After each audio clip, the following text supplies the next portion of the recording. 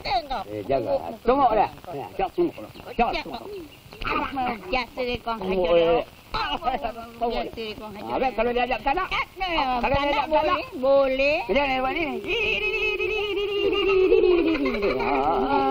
Sajak pula. Aku dah pelajak. Jom, lagi.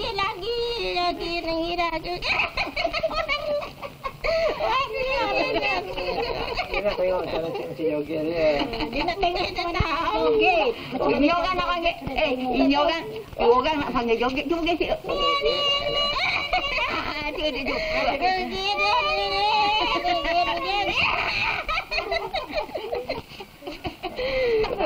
Alia, tahu. Orang malah. Orang sayang gesek. Tak tahu lagi dah. Aku tak tahu. Nyanyi. Dek pau je. Kuat. Dek pau di bulan pau. Kelor-kelor juga. Kelor-kelor. Pau tidak tenggelam lagi. Makanan. Betul ya. Jauh tuan akang. Jaki jauh, adik pun jauh. Alah sayang, jauh tidak lagi lah, tergulang lagi. Ya Allah, macam mana lah aku ni? Betul-betul. Entak dia sikit suara itu. Alah. Ketat-ketat kalau sikit. Nanti dah orang. Sampai.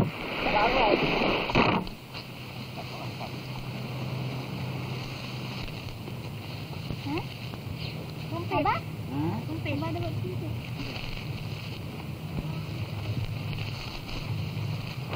Masa kau nak, kau tengok. Kau tak pandang.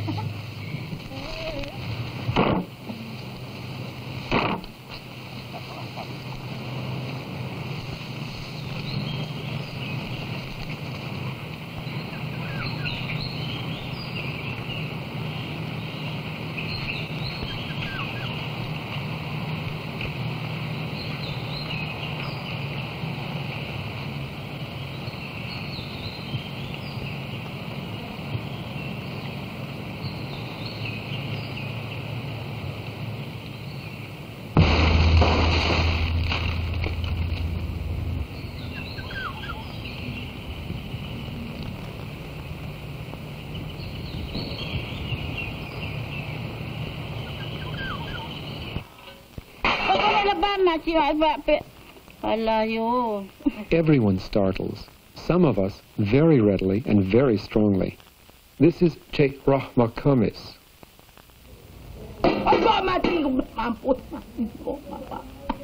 This is Cik Maimun Hussein.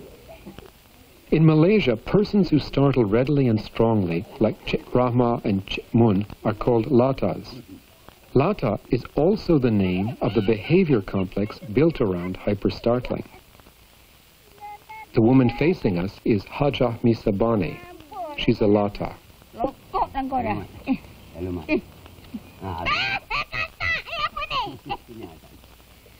She's 70 years old.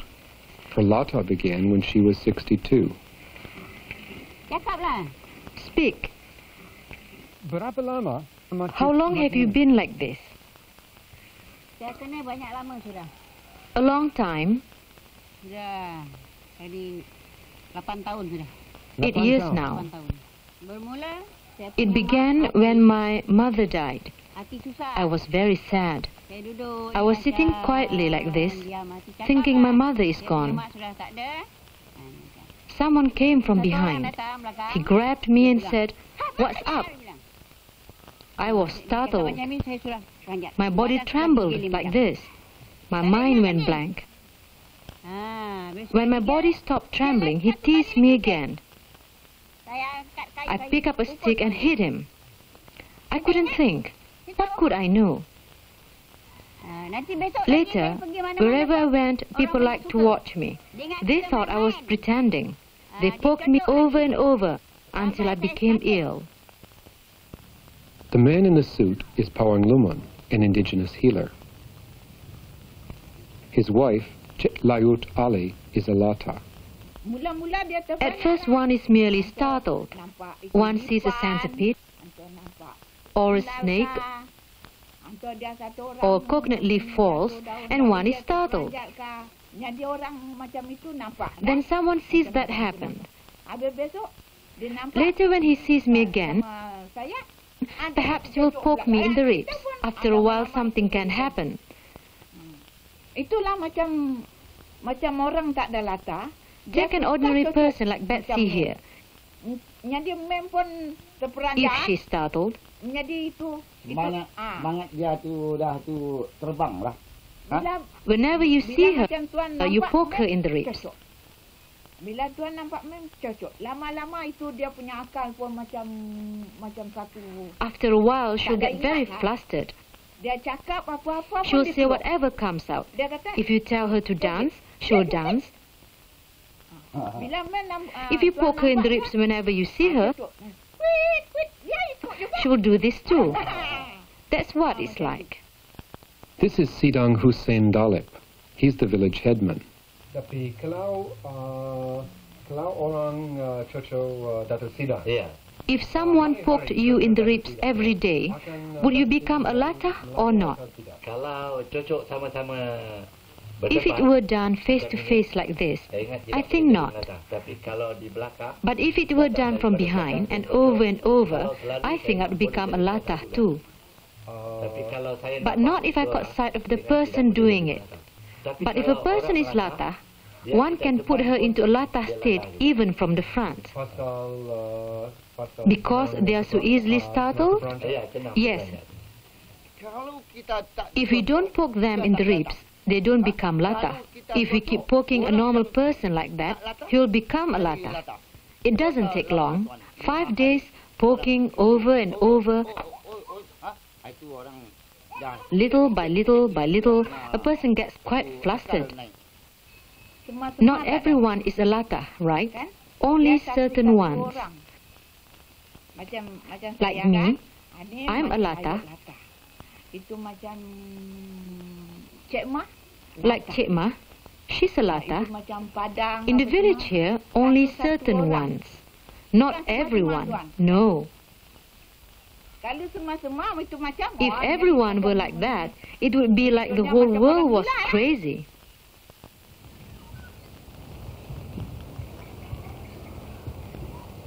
As Che Layut points out, not everyone becomes a latah. Many of the villagers think that a tendency to latah runs in families. Nenek Kamsiat Na thinks so, but she's not quite sure. Once it starts, it becomes hereditary. If a mother is latah, her children will be too. Still, my mother was latah and I and my children aren't. Sometimes a mother is latah and her children are too. Grandmother is latah. My mother was latah, but I'm not. My brothers and sisters aren't either.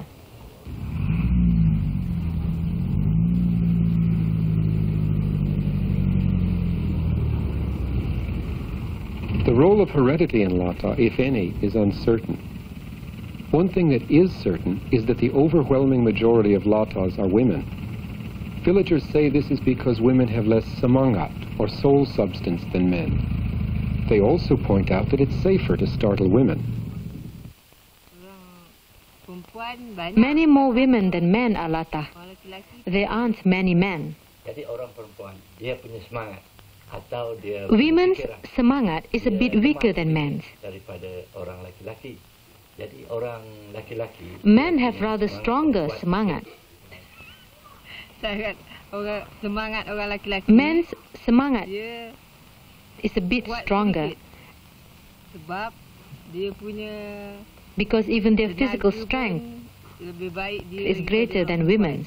Sebab orang laki-laki kalau dia menjadi Because if a man becomes latah, dia bila orang when people cocok, poke him dia suddenly in the boleh ribs, jadi he might kuat become strong. sikit. Nanti takut dia orang pukul. So people Tapi fear kalau he's orang striking perempuan, back. Dia orang But people don't fear tidak women berapa much takut. Sebab dia because perempuan, they're dia weaker. lemah sikit. orang takut cucuk. Orang People cucuk. are afraid to poke and Orang startle jantan men. pun tak ada berapa suka. Even other Cucuk men orang don't like to do it to sama each juga other. tak ada suka. Yang kuat It's dia women who cucuk like to orang poke perempuan. each other.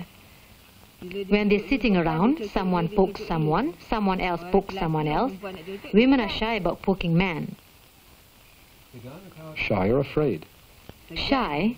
Well, shy and afraid too.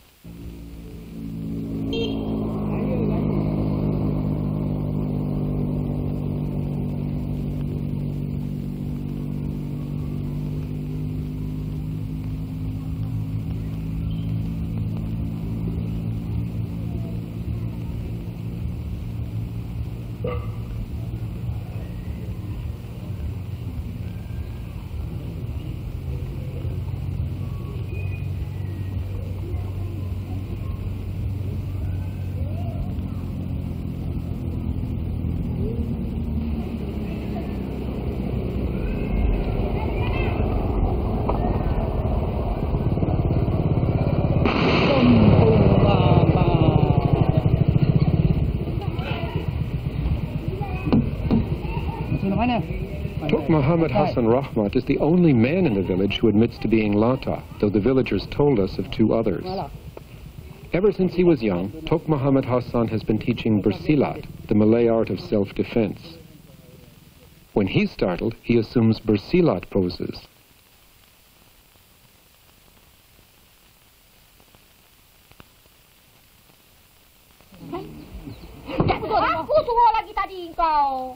When startled, both ordinary persons and Latahs sometimes hit out. In this case, the woman hitting out is a Latah, or a layman.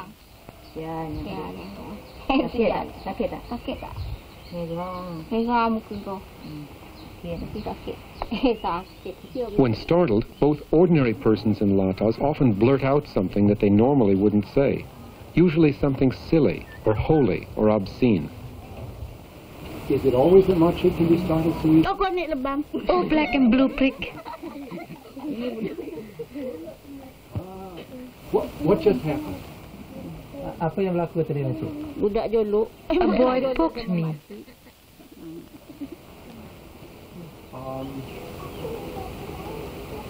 What was it that Machi said after that?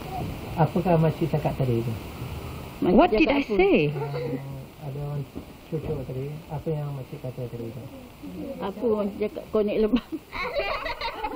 I said black and blue prick. Bukan, konek. What Sheikh Rahma said is indecent by Malay standards, and she'd never say it in ordinary speech. However, she's been startled, so it's excused. It's just considered part of Latah and funny. Sometimes, when a Latah is poked over and over, she becomes so flustered that her speech gets very scrambled. Paint, paint, make small, small flowers. Growing, make small, small flowers like the food cover. Take it near the kitchen, kitchen. Below, below. Go and take it. Go and take the food cover. Like this, like this, like this. Then paint it. Go and take it near the rice. Kitchen door. There isn't any.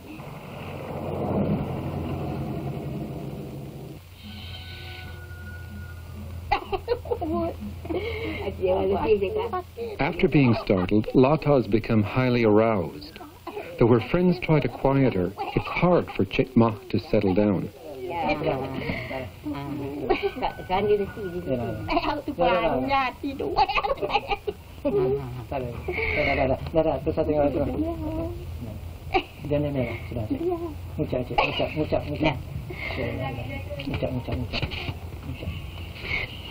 Bangun.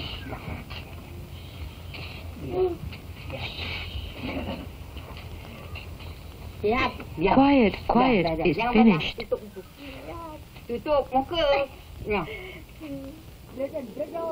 Notice how intently Cik Ahra watches me.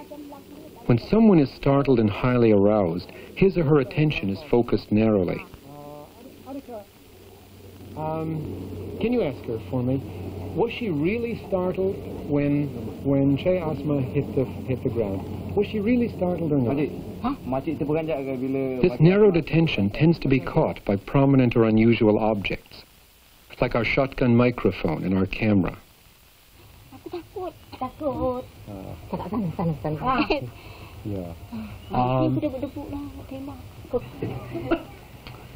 Ini apa buahan?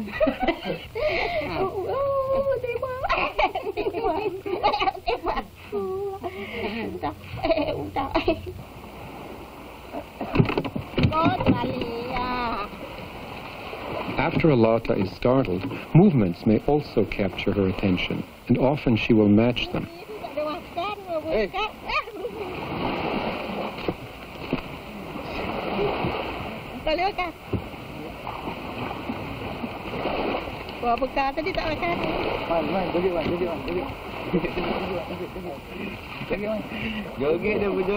You can make her dance.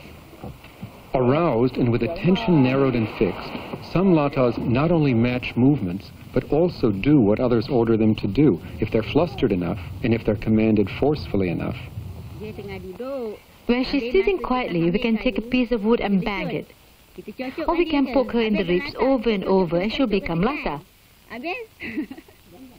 She gets startled. Then if we order her to hit or dance, she'll hit or dance. And she'll do whatever we tell her to do with what she's holding. Whoever is in front of her will be hit. That's what a Latah does.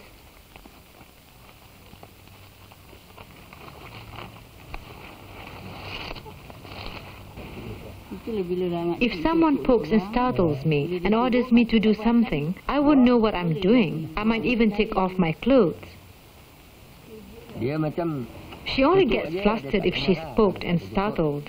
If we were just to tell her normally to take off her clothes, she wouldn't do it.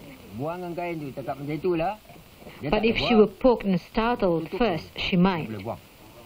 Spouses and other family members can't do much to protect Latahs. Latahs are considered fair game. I don't believe there is anything we can do. We can't scold much because this kind of teasing is considered acceptable. But if it's too extreme, we can scold a little. It happened to my sister at a wedding. People kept startling her with pokes in the ribs over and over. After she became Latah, they ordered her to do all sorts of things, and she did whatever they ordered. Finally, someone ordered her to take her clothes off, and she did that too. She didn't know what was happening, so she just stripped off. When she took her clothes off, the people around her were embarrassed, and her children were embarrassed too. One of her children got very angry. He gave her a stick and told her to hit the person teasing her. But instead of hitting him, she smashed all the dishes and plates. Her children were furious and they took her home. When she came to her senses, she was ashamed. It wasn't right or fair to do what they did to her, ordering her to strip. Startling her should have been enough. When she's that flustered, she doesn't know what she's doing. Whatever they ordered, she did, like a person without shame.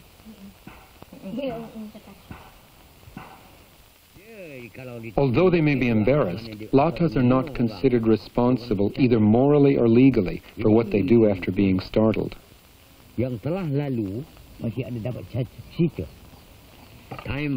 A long time ago, I heard a story. It happened when the British governed here. When the British were here, there was a court in Pangkalan Balak. Major Bawal was the judge. He was responsible for sentencing. One time, a Latah was holding a knife when someone came up from behind, startled her with a poke and ordered, "Stab!" Right away she stabbed, and she stabbed a man to death.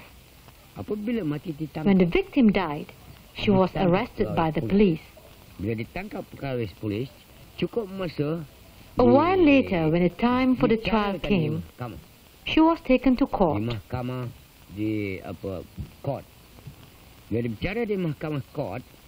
During the hearing, the judge asked, "Why did you kill that man?" She said, "I didn't know what I was doing. When I killed him, I didn't know anything. I'm a Latah, and someone poked me and startled me. I didn't intend to kill anybody. I lost my reason because I was startled by a poke in the ribs. And when I was ordered to stab, right away I stabbed. Because of that, I plead not guilty. About a week later came the trial. To prepare for it, the judge ordered a plank to be studded with nails. About 10 nails.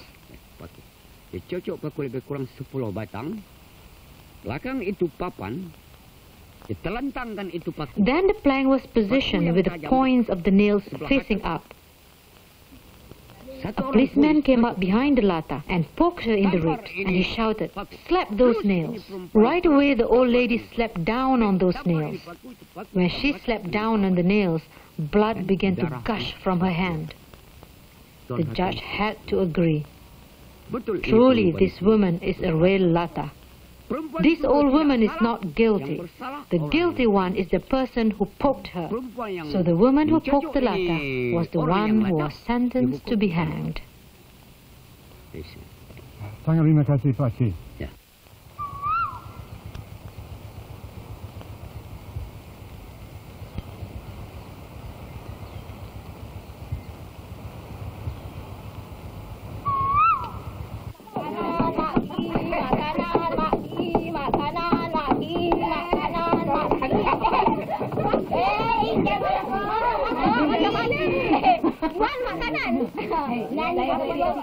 Sometimes Latahs are teased for a very long time, even if they're obviously exhausted. Watch how Cik Ara is not permitted to escape, and notice how tired she appears.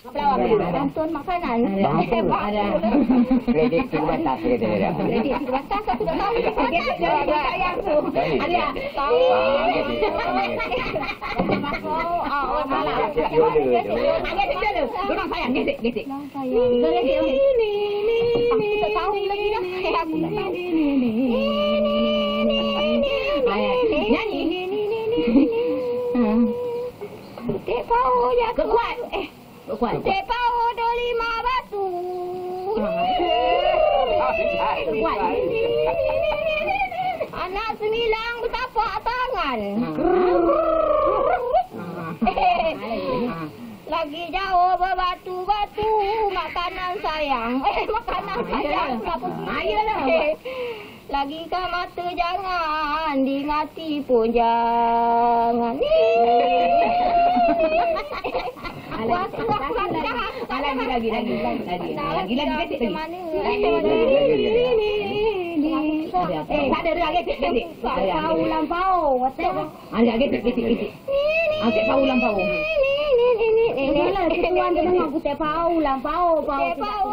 Latahs are startled and teased like this over and over and over again.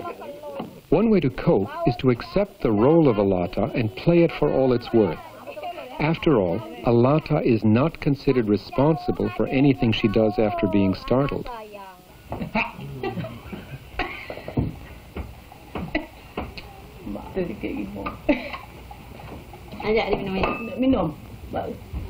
It's clear that Cik Mun enjoys the clowning that the Latah role permits.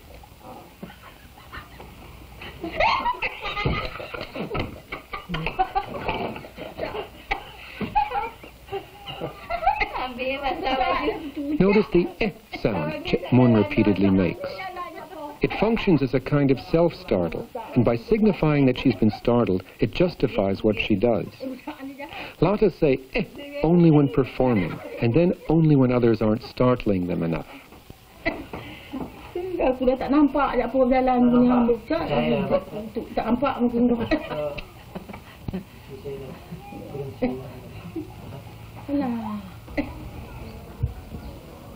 Heterosexual men who are Latah strongly resist entering the Latah state.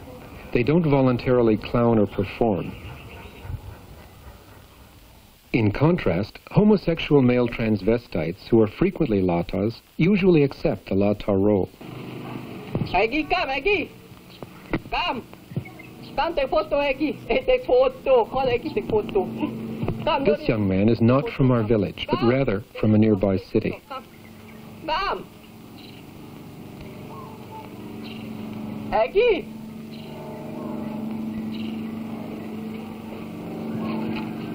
Pulang boleh putih butuh keling enono kuat enono kuat putih kuat butuh keling butuh keling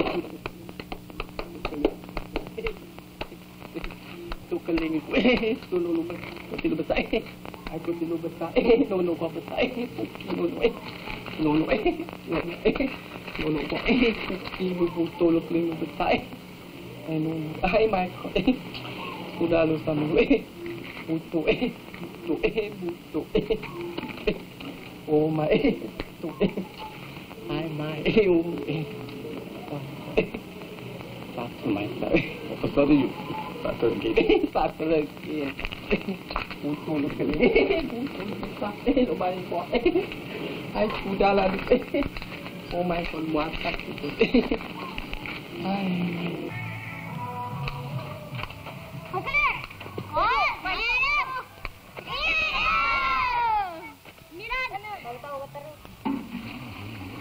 Haja Misa, who earlier described how her Latah began, is a dignified woman, so at first becoming fair game for Startle teasing wasn't easy for her. But she's learned to cope and even to use the role of being a Latah for some teasing of her own. After being interviewed, she offered to let us film a Latah performance. The couple you'll see playing with her are her neighbors. Notice how they shape and modulate what she does. Pasal apa? Orang perempuan Dia Latah macam pikiran dia banyak, dia susah hati, semua macam itu. Orang Macam itu. lelaki tak Macam tahu mana dia susah. buat? Kali buat macam ni, Oh. jaga kau. Jaga. Tengok dah. Siap tengok. Siap tengok. Biasa kau hajar. Biasa kau hajar. Habis kalau dia ajak tak nak? Kalau dia ajak tak nak? Boleh. Dia ni buat ni.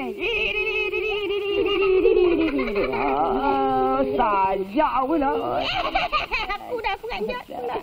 Sajak punya. Orang marah aku. Macam mana? Dia marah. Tuan kata sudah, diam. Dia kata. Diam kata dia. Diam. Macam mana dia kata diam? Dia kata diam. Oh, diam kata dia. Diam. Sudah. Cukup. Cukup. Cukup nak lagi. Sudah. Cukup tu. Cukup. Habis kalau kata dia kan? Kata aku sepak kena dia. Oh, sepak dia.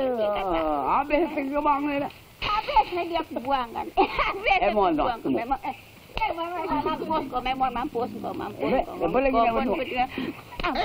Mampus pula aku dah. Orang pula dia semua. Kau yang datang bawa kemari. Habis? Kau kena. Mampus. Emon lah. Dia ni mesti aku tadi rupanya. Dia ni mesti aku tadi rupanya. Aku dah. Dah duduk. Dah aku nak duduk aja. Kau jahat rupanya ya. Kau suruh berjoget lah, kau suruh duduk, menyanyi lah, bertandak ni. Ada katak? Tak ada. Oh, katak rupa lagi. Duduk. Ada katak tak? Ada katak tidak. Pantas nak dah aku duduk je dah. Sila. Sila aku penat dah. Buka cerita. Aku penat. Orang nak bekerja je tu gayanya. Kerja tadi. Dah lah ambil untuk makan tadi. Jadilah sikit je. Dah lah. Ini makan sihir ni no good lah ni. Mana boleh no good. Makan sihir ni good. Oh, balik good. Saya makan sihir lagi good kan. Good, balik good. Salah good kata mak. Aku ala sini good. Ui, Walah cucu kawan. Ampun kau aku sini. Sini duduk dalam tanah. Sebenam. Kat sini kuat kata kayu. Tolong kau mak. Logat betul. Logat betul. Mampus selesai. Oh, ni good kan? Aku kena sanggut. Ini good kan? Lagi kan? Ini banyak bagus tuan. Aku mati. Kau nak tengok? Mari. Aku dah Tumpahlah siri tu kan. habis siri aku dah ke laut. Lagi satu kali. Nak tidak ni. Mampus lah kau dah. Lokok lah kau dah. Lalu mak. Apa ni? Sini ada. La ilaha illallah, macam-macam kerja ni dibawakan aku katak le penggali le nak apanya. Macam-macam. Aku dah sudah apa? Boleh. Gantu. Sikit aja ha. Siri kecil. Dah, rasa aku lagi dah. Aku pun dah nak ke laut dah. Bam. Bam. Dah, dah golokok dah. Penat aku dah. Puasa aku lagi dah. Dah lah. Apa? Kau dah sudah? Gini dia tu. Bang. Oh, jadi kan kau diam je kenapa? Yalah. Aku nak tidur dah. Tidur sini tidur ni lah. Tidur. Tidur pula kau. Sini nak tidur. Ada yang terlelap ni kan? Gelap kan. Sini. Dan diam.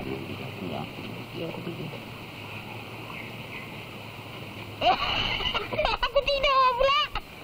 Rehat sikit. Orang rehat duduk atas kursi meja. Ini semua tidur, semua duduk. Apa tak salah? Yang pula saya selalu tidur itu. Tidak tahu duduk. Mau tak itu? Jahanam kawan. Oh, pula mat kau.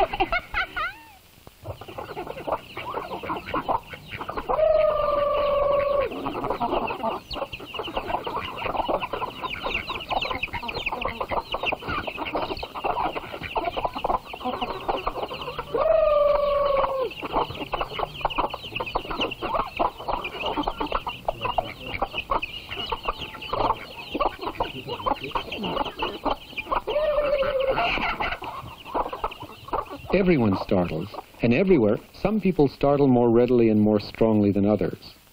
In this composite film of a laboratory experiment, the two guns behind the women will fire simultaneously. Try to watch both women. The woman on the left is teased by her family and friends. Sometimes they startle her intentionally too, just to see what she'll do.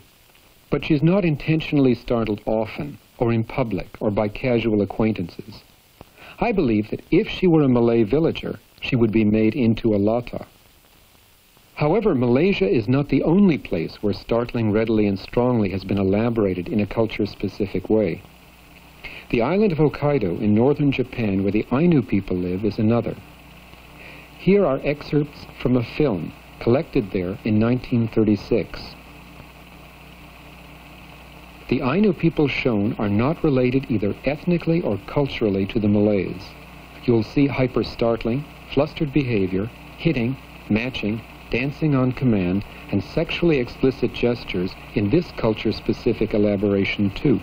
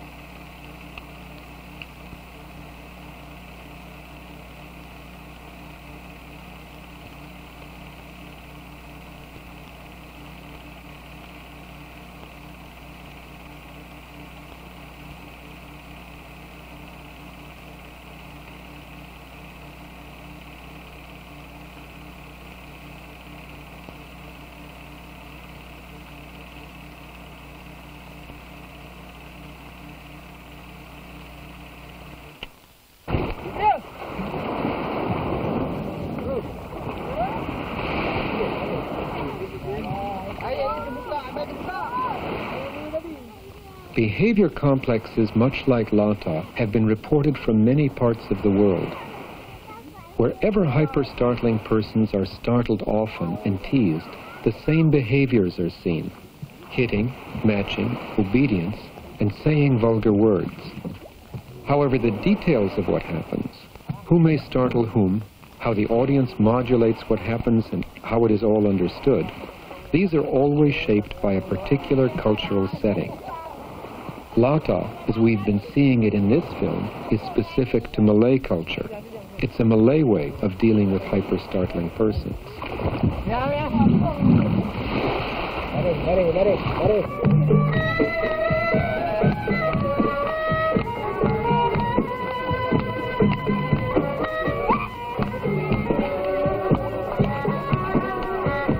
At weddings and at dances, in this case, at our research project's farewell dance, Malay villagers play with their Latah neighbors.